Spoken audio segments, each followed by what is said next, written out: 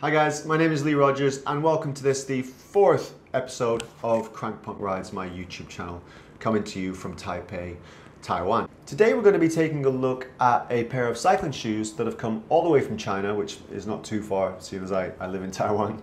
And they were so cheap, I decided to take a chance and see how they looked and see how they rode. And they arrived this morning and they're right here, so I'll give you a quick look at them.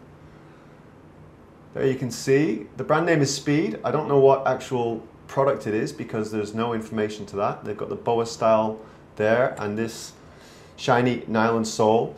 Now we'll take a look at those a little bit deeper in a moment. But first, let's take a quick look, and this is mostly for beginners out there, but let's take a quick look at what you need to be looking for in a good cycling shoe. Number one, stiffness. The stiffer the sole is, the better is the rule, because a soft sole will absorb the energy that you're putting down through your leg and into the pedals. So that means you're going to be going slower. So in simple terms, stiffer equals faster. And number two is comfort. Now, riding anywhere in an ill-fitting shoe is not fun at all. You want no rubbing on the shoe, no general discomfort, you don't want any hot spots. So getting that comfort right is really important. Number three is the price. Now, if you want to get a pair of shoes that match the criteria of comfort and stiffness, you could be paying a lot of money. Anything from $200 US up to $1,000 US for Mavic's top of the line shoe. Or you could go crazy if you wanted to and go for the Adam Hansel Special, the handmade shoe that costs a whopping $2,000 US and takes about 40 hours to make. Paying more generally means that you're getting better quality, so they're going to last you longer. So it all depends on how much you can actually afford to pay. So I got a message on my phone this morning telling me that the box was down at 7-Eleven, the local 7-Eleven. So I went down there, grabbed the box, brought it back up, took off the outer wrapping, and greeting me was this. A Union Jack box. How did they know? Me being English, I wonder if they do that for all their customers. But that kind of gives you an indication that this isn't really a high-end brand or even a medium brand. It's kind of a shoe from China, probably from a manufacturer, and this is what we get. So bearing all that in mind, let's take a look at this shoe that I received today. Now, it's not a bad looking shoe actually. The crazy thing is the price. This was $28 US, which is about 20 quid, I guess. And it doesn't look that bad. The outer shell is nanotechnology, which is supposed to help with odor and what have you, and to be fairly water repellent. It's quite shiny, so the idea with this is that it shines up at night, I guess. I've got the lights on here so you can see the shine there. But yeah, it feels a little bit greasy, but it's quite soft. It's not very well supported around the back in the cup, but again, you know, $28 US, what do you expect really? Now, the buckles here, as you can see, they're boa-like, but they're not actually boa. So it's a cheap version of this fastening system that most of us will probably have on our shoes. It works quite well, clicks on, clicks in. I haven't actually tried it on the road. One thing that I did notice is that the cables here, they're a little bit thinner than you'd normally get on a higher end road shoe. I've got a feeling that over say 3 weeks or a month of wear, that's going to be one of the issues that is going to come up with this shoe. Now, before we go out, I want to show you, just for reference, what an expensive pair of cycling shoes looks like. And these are my beloved Lake CX 402s. They're in pretty beaten up condition, but I mean, look at that sole. That sole has been around. I've been to war in these things, lots of races. It is a fantastic shoe. They're about 6 years old, so you can see that's what you get with a quality shoe. With a quality shoe, you're looking at quite a bit of money. These are about $530 US, but they've lasted me. You can see even on the toe, it's still in really good condition. The sole is so tough that although it's scratched, there's not a crack or anything in it. The cup on these, the carbon cup, goes all the way up to here. So unlike the issue with the other shoe, which is quite soft and has no real internal support, these are absolutely, you know, welded to your feet when you put them on. They're so good at returning the power that you put through the pedals. The only issue is that walking in these is a real pain in the foot because they are so stiff. And this is what you would expect for paying that kind of money, which is, it's very expensive, no doubt, but it's 5 years, it's almost 6 years in these shoes. So yeah, they've been really good value in that sense. But that's the shoe that I'm coming from. And today, this is the shoe that I'm going to. So let's see how that goes. Right, let's get out for that bike ride. Well, I tell you what, it is a glorious day in Danceway today. There's my house over there, the big green ones. Look at that cloud. Glorious, glorious, glorious. Okay, so there you are. You can see the shoes in all their glory, all their shiny glory. Yeah, I do feel sort of around the ankle that I've not got much support there. But from the point of view I've got, they look okay. You can see the material kind of being slightly deformed by the fastener and the tension in the cables.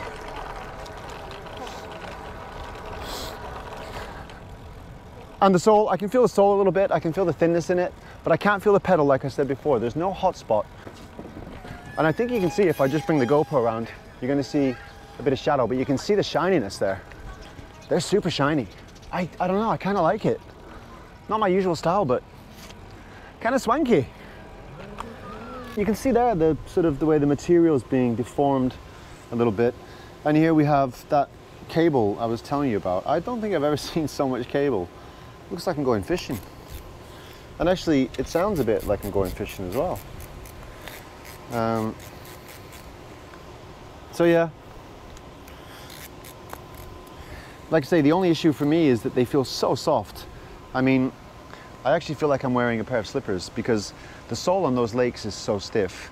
To go to these with that 1 inch or even maybe even more, the flex in the sole, yeah, really soft. And also the material around the foot as well, that feels like it's got no structure to it. It feels like I'm wearing a nice pair of slippers or maybe a nice pair of slip-on dress shoes. Like if these were a pair of moccasins, I'd be pretty happy with them. Okay, what we're gonna do is try out a little sprint. Oh, geez, I'm getting too old for this. Well, watch out, pigeons. Come on. I can definitely feel a loss of the power. It's nothing more than you'd expect from a really cheap shoe with a soft sole. There's a lot of shoes that are made by other brands that come with a soft sole, more expensive than this one. So I've only done about 10 kilometers today. I'm gonna keep on riding. So far, very first impressions, looks pretty good. Still a bit soft around the ankle, and I can feel my toes sort of squidging around as well. A little bit too much space down there. The sole I'm definitely feeling, but not too much on the bike because the contact point is where the pedal platform is. So you don't really feel too much, but you can feel, because of the lack of support around the ankle as well and around the heel, your foot is kind of squirming around. But again, you know, it comes back to the price. These are $30 US, and I think, well, I don't think, I know, because I just calculated it earlier. I'm not very good at maths. But I think for $550 US, it's 18.33 of these pairs of shoes you could get. So one pair of my Lakes equals 18 1/3 pairs of these. But you know, it's true that you can save money sometimes, you can cut corners, and sometimes it works out.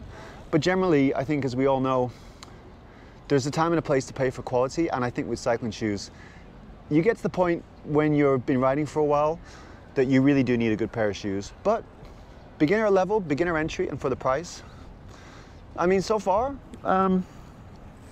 they're not terrible. They're not terrible. But I'll be doing some more riding over this weekend. I'm gonna try and get in about 120K tomorrow in these shoes, and we'll find out how they're going. So day 2, the big ride. And I'm out with these two fellas here. And this is Jake and Heinz. Jake and Heinz. And we're heading up one of the very famous and super popular hills just outside Taipei on the way up to Yangmingshan called Fangguizhe, or FGZ. And trying out new shoes. And Jacob here is going to be trying to get a PB, so we'll see him at the top and see how he went. All right. There he goes. Allez, allez.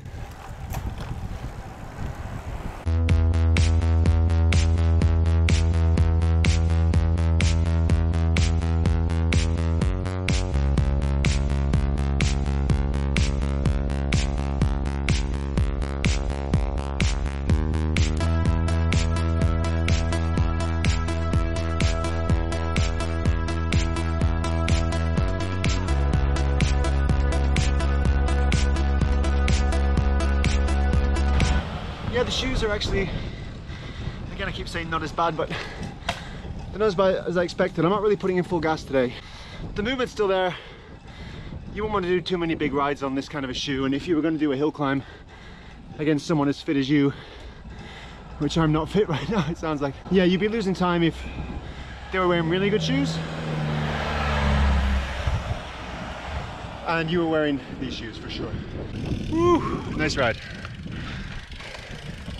So that was our little ride up Fangwade's Way. Unfortunately, Jacob didn't manage to beat his PB today, not because of lack of willpower or power, but because of lack of chain, because his chain broke about 500 meters into the ascent. And I shouldn't be laughing, but it was quite funny, and I'm sure he's laughing too. So better luck next time, Jacob. So let's sum up these $28 shoes. If you remember earlier, I talked about 3 components to really good shoes, which was stiffness, comfort, and price. So in terms of stiffness, these shoes are nowhere near what you're looking for in a pair of good cycling shoes. Far too soft. In terms of comfort, super comfortable. If you're looking for a nice pair of slippers with SPD capabilities, then these are your shoes. Price, we're talking $28 US, plus $12 for shipping to Europe or the States. Super cheap. I mean, you can't beat them on price really, so on price, they definitely win. Now, would I recommend these shoes to anybody? Well, it's kind of a yes and a no, because they're super cheap. They look pretty good. They come in different colors. They've got the shiny ones that I've got. They've got red, they've got white, they've got black. They actually look pretty good.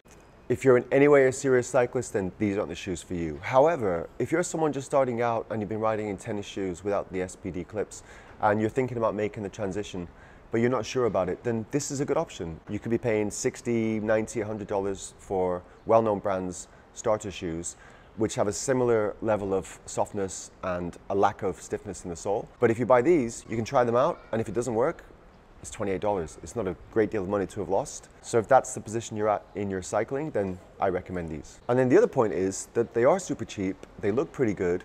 If you've got a whole bunch of different cycling kits, if you like to wear different color socks, if you like to match all the time, if you're just riding around town, riding on the bike path, then these shoes are absolutely fine. I thought I would be ripping these shoes apart, literally, and also in this review, but actually just as a functional cycling shoe, they work. Now I need to state this is only 2 rides. The legs have lasted me 6 years. I doubt that these would last more than 6 months with any serious riding. You know, but I keep saying it, they're not terrible, they're not great, they're not even really good, they're not even that good, but they're not terrible. And so that's it for today. I hope you enjoyed the video. And if you did, please press the like button and the subscribe button. That would be great. They're down there at the bottom somewhere. That would be fantastic. The next video in line is a trip to a Belgian guy who lives here in Taiwan, and he's not only a very passionate and very good cyclist, he's also a cycling designer, and I'll be meeting him to find out exactly why he designs the products the way he does. He'll be giving us a pretty in-depth look as to what goes into making a cycling product. As ever, stay safe, look after yourselves, and I hope to see you again soon.